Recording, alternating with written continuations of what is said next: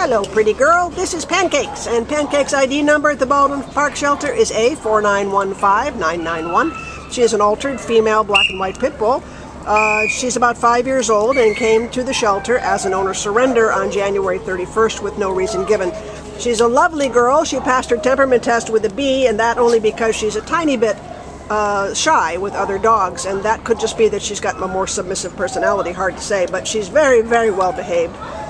She is not well trained. She might have been a dog that was just left, you know, to fend for herself outside with no leash training, in other words. And did you show any signs of being housebroken? Yeah. Oh, good. I think she's. Yeah, I would not be. I would not be surprised if she's housebroken. Yeah. She waited until she was out of the kennel, and I brought her to the play yard. She got potty there. That's a good sign. And she walks. She doesn't pull too much on leash. Yeah. I think that's also part of the being submissive. Yeah. And she's very attentive to people. So I think she's gonna take well to training.